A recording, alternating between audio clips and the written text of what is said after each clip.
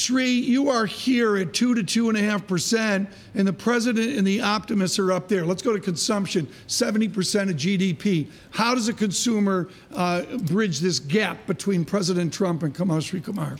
The basic problem with consumption, which, as you said, is more than two-thirds of total GDP, Tom, is affected by the fact that wages have not been increasing significantly since the financial crisis.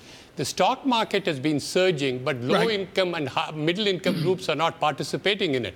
Russ, is the market, I want to come back to this, Kamal, is the market, Russ, pricing in President Trump's 3% plus GDP? No, they're not. And I think to some extent, you know, the question about GDP in markets is exaggerated. Markets have done very well with sluggish GDP. Right. They've done very well with strong GDP. It's not the biggest determinant what GDP print will be this year.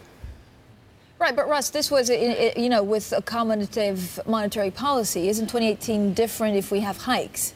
Well, I think it is different if you have hikes, but you also have to take into account the overall financial market conditions. Again, there were hikes in 2017, great year for stocks, mediocre year for growth. Why?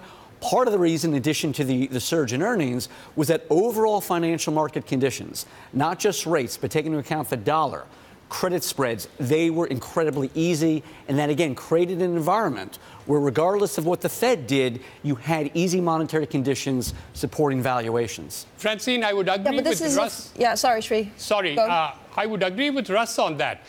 The big increase in earnings, what happened with the stock market, is largely 2017 a result of easy monetary conditions.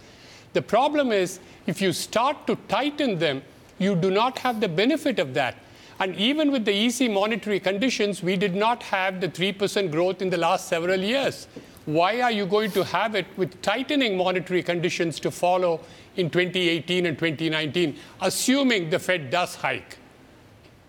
You don't think it'll hike, Sri? I don't think they're going to hike 3 times at all. I think the 2 to 10-year spread on the U.S. Treasuries, which I consider to be a very important indicator, last Friday, 6 days ago, we reached a more than 10-year low of below 49 basis points.